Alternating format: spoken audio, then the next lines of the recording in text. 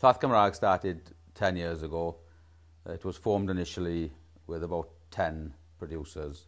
It's subsequently grown since then to now it's numbering close to 100.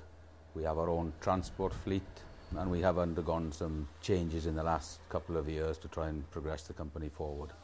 We supply several local cheese makers, the likes of Tyvee Cheese, which are well known, Rosebush, Pantamawr. Kid me not, even though it's a goat's cheese, they've diversified into using cow's milk. We've had a joint venture with Highmead and Dairy Co. through the help of Cywain to develop recyclable bottles for schools. All the milk that goes into Highmead is from farms sourced within a radius, I think it's of 17 miles of a dairy. So again, it's got this green aspect to this in the low food miles, local milk for local people. That's the aim of the project.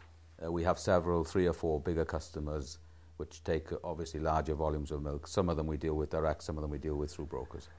We've been fortunate enough to have 2 excellent consultants through Cywain, and they've given us invaluable advice, and they've enabled us to make direct contact with some companies that probably wouldn't have spoken to us unless we had the contact through these consultants.